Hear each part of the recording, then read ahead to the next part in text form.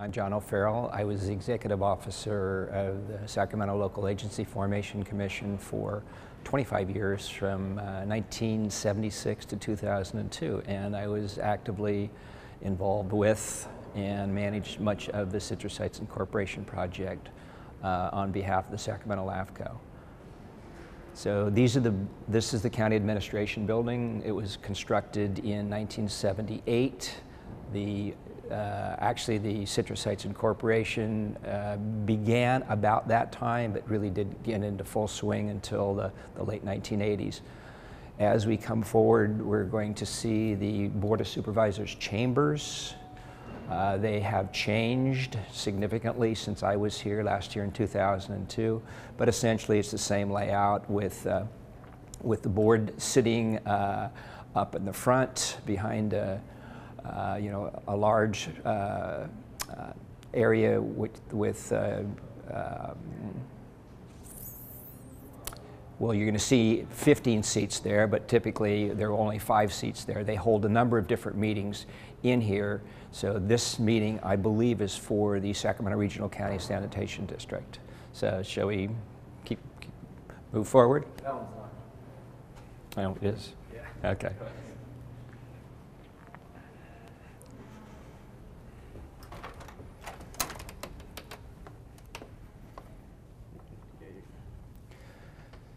So again, by way of background, I was a LAFCO executive officer, and I was also, for much of my, at the end of my career, as a deputy county executive. So I spent a lot of time in these chambers, either advising LAFCO, the 7-member body that actually was deliberating on the Citrus Sites Incorporation for the 10-year period that we had an active petition and filing. But I was also down here once or twice every week as Deputy County Executive, advising the Board of Supervisors on a number of different programs and policies that I was involved with. Typically, staff would sit up as we're facing the board on the left-hand side. Back in the day, we didn't have the electronic all the electronic equipment and ability to display things on screens. It was paper maps and paper reports, and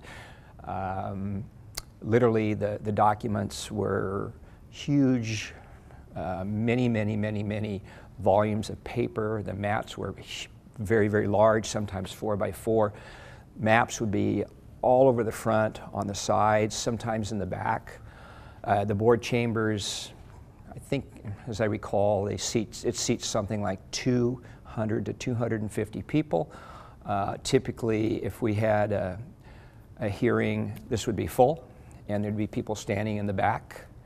And the hearings would last anywhere from 2 hours to 6 or 7 hours. Coming down the steps,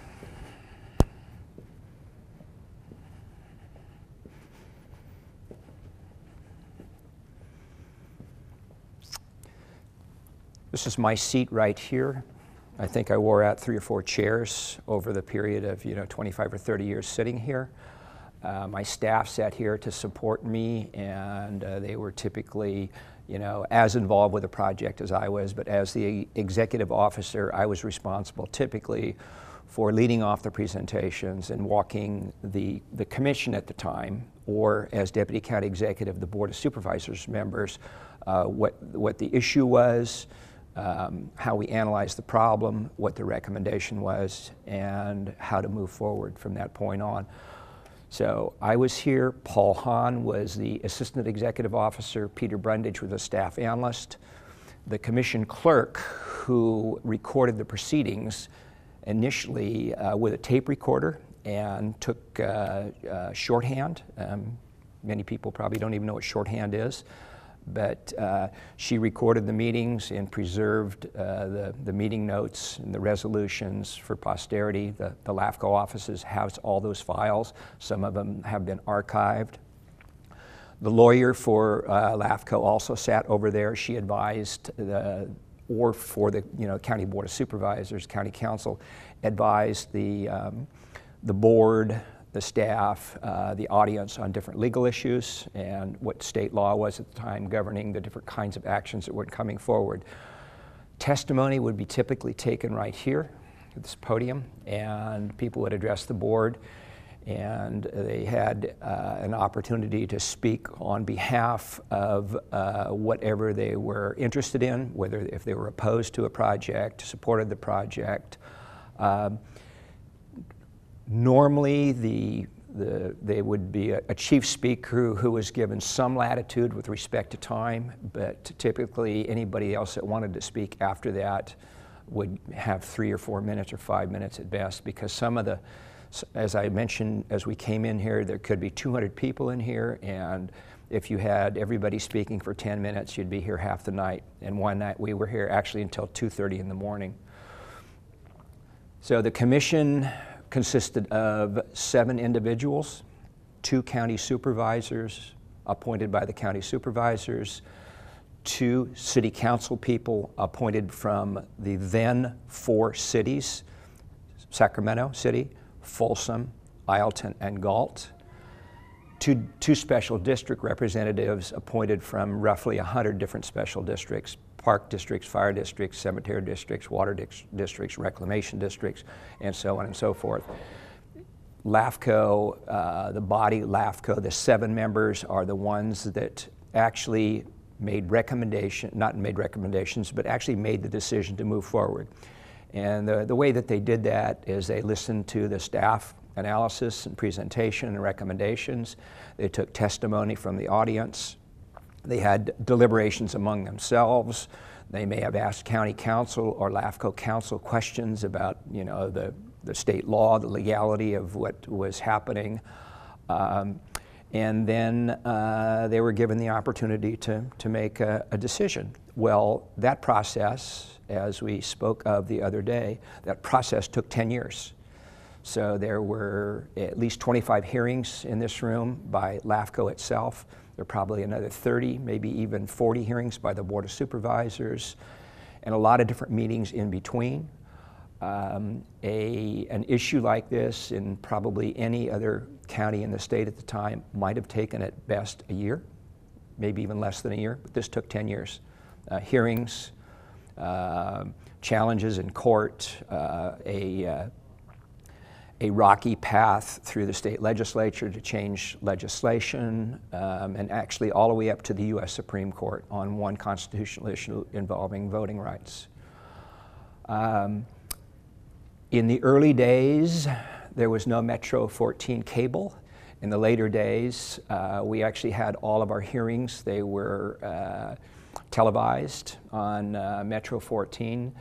So I'm sure that if I went back in the archives and I saw some of those hearings, I'd probably have nightmares again. But it was another way to preserve part of the record about what happened. It was actually very helpful to the public, those that couldn't attend these hearings, that they could at least pick up what was going on Metro 14. And again, nothing was electronic. Paper maps, paper reports. Yeah, it was. Specific memories in here that you could tell, like Bill, like Van Duker sat right here and argued this right here, or said this, or anything. Well, I mean, yeah, I mean, the CHIP, the Citrus Sites Incorporation project, had a number of members over probably the 20-year decade that this was going on, from the late 70s all the way into 1996. So various members of the Citrus Sites Incorporation project, they would come before either the Board of Supervisors or LAFCO and speak right here where we're standing right now. And Bill Van Duker, Jeannie Bruins, Doug Ossie, Roberta McGlashan, David Hurst, lawyer for the CHIPS project, and many others. I mean, I can't even begin to recall how many people were involved.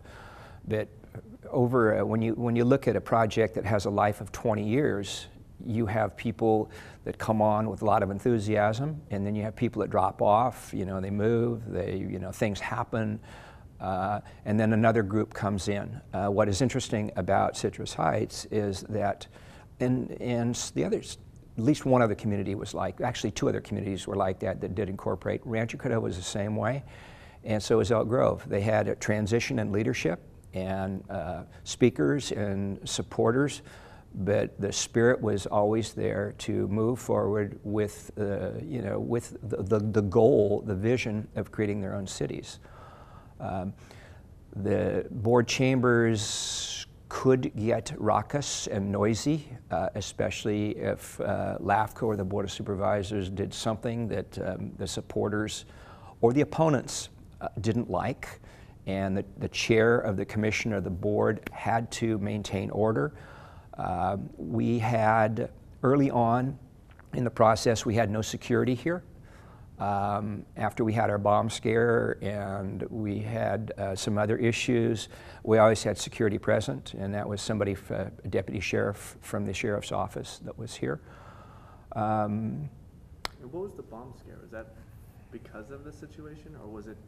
Don't know. No, don't know. Never really did find out, but we were evacuated, and not late in the night, one night when the hearing was occurring. And in the day, when we started this, of course, there were no cell phones. It was landlines exclusively. So for those of us that were down here late at night, and we had families, our families were wondering, okay, when is he or she going to be home? How late is the hearing going to last? When Metro Cable 14 began to televise the proceedings, then it was easier to track who was here and who wasn't here. So it served a dual purpose, at least for me. As I say, one night I was here, the hearing ended about 1 o'clock, and I was here until 2:30, maybe 3:30 in the morning, developing a report for a hearing the next day. At one point during the most contentious part of the process, I think I had mentioned in our interview the other day that I had acquired something like 240 hours of overtime in a year, just being down here late at night and going to meetings and doing things in the community as well. Fond memories for this building, this office. I spent much of my professional career right here at one of these chairs. And in terms of the number of LAFCO hearings that I presided over in my 25 years, probably number in at least 300, maybe 350. In terms of the time I spent in front of the Board of Supervisors from 1970 to 2004, several thousand hearings and multiple thousand hours right here. So a better part of my life, actually, right now, exactly half my life was spent in here professionally. Yeah, this building, it has a huge history and a lot of significant policy changes in terms of how Sacramento County does business because of the incorporation of Citrus Heights, and Elk Grove and Rancho Cordova has made a difference in the lives of a number of people. Some would argue that those incorporations were detrimental to Sacramento County. I don't really believe that to be true, but there still may be that feeling from some folks. But what it did do at the time was it allowed the people in those communities to have their own autonomy, self-determination, and make their own decisions based upon their community's needs and what their desires were. Within that meeting notice, there is an agenda for what the subject matter is, that for the Board of Supervisors, the City Council, the Special District Board, that they're going to consider and possibly act on. If it is an action item, it will show up as an action item where there'll be a request for the presiding body to make a decision. Sometimes it's simply a report, no action item. But in terms of how that then unfolds, once you go to the meeting and the hearing, the the chairperson of the body, the Board of Supervisors, City Council, Special District, LAFCO, or other group, would call the meeting to order and take roll, and then ask whoever the chief executive officer was, the county executive, the city manager, the LAFCO executive officer, the general manager of the special district, to go ahead and begin with the agenda items and present what the items are or were. Make a, not just describe it just generally and globally, and then get into the detail and what the issue is, and then make a recommendation on how to move forward. The presiding body would have the opportunity to ask whoever the presenter might have been. It could be, again, the chief executive officer or one of the principal staff people. And then they would say, all right, is there any testimony? Does anybody want to speak to the issue? And if there were a lot of people, they would have the people sign up. And if there were a super large number of people, they'd say, okay, everybody sign up, and you're each going to get 3 minutes or whatever the number is. And please don't repeat what the prior speaker has said. If it's new information, certainly we'd like to hear that. But if you agree with the prior speaker, simply we agree with that position. And then once the testimony was completed, the commission would close the public hearing, and they would have deliberations among themselves, may ask a couple of more questions of staff, and then somebody would make a motion to either approve or disapprove. And then the clerk, the commission clerk, or the board secretary would actually call the roll. And in the day, it was a voice vote. Today, you've got your little pad that you hit, and the X shows up right there. So, and then that item would be concluded, and then they move on to the next. And if you had a large agenda, like a typical board of supervisors meeting in the day, when I was here, would start at 9 in the morning and sometimes go to 3 in the afternoon. LAFCO hearing would typically start at 6, and if it was a light agenda, it would be over by 8:30 or 9.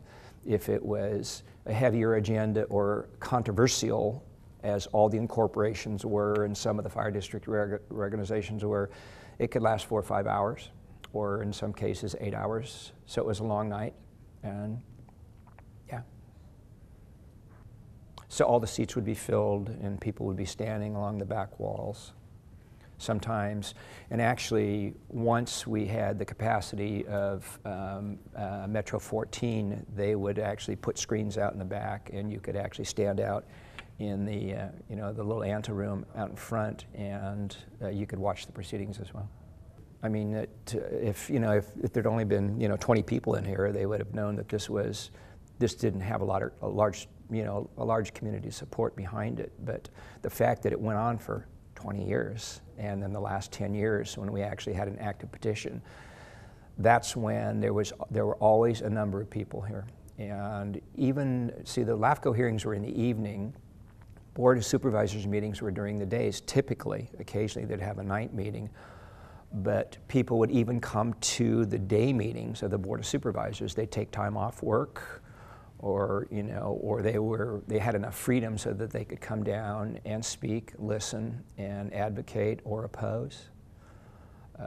But I'm not saying that all the people that were here were in support of the incorporation. There were times when the incorporation proponents were the minority, and there were others in the community that for different reasons were opposing the incorporation. And it was typically those groups that were somehow affiliated with Sacramento County that were going to lose revenue for their programs or their services. Sacramento Deputy Sheriff's Association was afraid that if Citrus Heights Incorporated, that their members would be, some of their members would be laid off.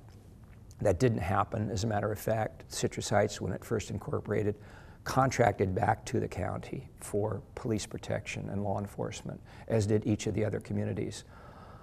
There are a number of private nonprofits. Their name was Sacramentans to Save Our Services, the Symphony, the Crocker, the Ballet, a number of smaller nonprofits out in the communities that receive money from Sacramento County to provide a large number of support to their programs. They were opposed because of the fact that they believed that they were going to lose their resources as well. And some of them did, but not to a significant degree. So there were strong feelings on both sides of the issue. And the reason being is that there hadn't been a new city incorporated in Sacramento County since 1946. So this was a change in the political structure, the dynamic, the power, money. It involved all of those things. Well, that gets back to the LAFCO resolution that was adopted, 962B, subsection E, where there was a technical issue that the county challenged. And as I said before, I don't remember what it was. I wouldn't even propose to suggest that I could explain it at this point. But it was a legal issue, and they said you didn't adopt the resolution in the right manner, or whatever the term was in the resolution was incorrect or improper. So they said, we don't have an active resolution, so we're not going to move this thing forward. And so they just, they stalled, and until Van Duker sued, and that, that triggered a whole bunch of other activity, lawsuits and challenges and so on and so forth. So, yeah. Say the Citrus Heights battle was followed by everybody in the state, every county in the state, every city group, every city, as a matter of fact. The League of Cities got involved, the County Supervisors Association got involved. Everybody had something to lose. If the laws were changed involving the distribution of revenue, which they were through the state legislature, that was going to affect every new city that incorporated in the state. If the laws remained the same, every county was going to be adversely impacted by an incorporation like Citrus Heights, where there was an imbalance between the revenue that was generated in that area and the cost of the county providing services. So a lot of different folks were weighing in. It's just, I mean, as I mentioned when we met earlier in the week, this had national attention. It ended up in the front page of the Wall Street Journal, Citrus Heights, the incorporation issues there. And it was a lengthy story. The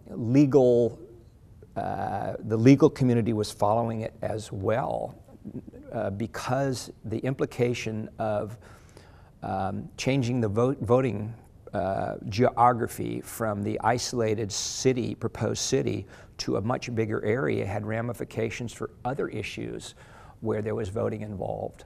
So yeah, had the Supreme Court chosen to take the case and had they ruled differently, we'd be a very, very different country at this point if that had happened. So yeah, it was a big deal. As I was just saying that, one of my best friends was the lobbyist for Sacramento County, Baxter Culber, and he and I had been friends for a long, long time, and we found ourselves, diametrically opposed on how this should all unfold. And I said, again, the county was very clever in how it raised challenges to the incorporation. The one was on the revenue issue and changing the state law. The other was through the county council's office, through the various legal challenges, the technical challenge on that LAFCO resolution 962B, to the questions of abuse of authority in terms of approving an incorporation that was going to hurt the rest of the county, to the CEQA issue, to the voting rights and voting geography. All of that they were very, very slick and unexpected moves on the part of Sacramento County. And as I was also saying, it caused me to learn how to be very nimble on my feet and react in the moment, and in spite of some significant adversity on behalf of those that didn't want to see this happen, to figure out how to make sure that the process, at least from my perspective, remained fair and equitable for the people of Citrus Heights, the people of Rancho Cordova, the people of Elk Grove. It was a challenge at best, and there were times when, like others, I wanted to just say, I'm out of here. I don't want to do any more of this. And at one point I went to the county executive, the then county executive, Brian Richter, and I said, Brian, you know what, if I'm personally attacked anymore by certain members of the opposition group, I'm out of here. You're going to have to find somebody else to do this job. And frankly, I don't think you will, especially the way that I'm doing it. So yeah, I learned a lot. I grew a lot. I have memories that are both good and bad about the process, but when the dust settles, I'm glad I hung in there, and I'm glad that it turned out the way that it did, because it was important not only for Sacramento, the citizens of Sacramento that wanted to move forward wherever they might be, but also statewide, and it had national implications as well. What do you feel like right now, just being in this room? Give me a little emotion about this. How do I feel? I'm so glad I'm not here anymore. Seriously. I spent hours and hours and hours in this room, and you know, the job was 8 to 5, but it was never 8 to 5. It was 8 to 8 or 8 to 10 or 8 to 12. And then even when I left, it was still there hanging over me. So yeah, it was, I had my outlets at the time, but I was living and breathing and you know, just reacting to what I had to do at work. And yeah, it was good and bad times.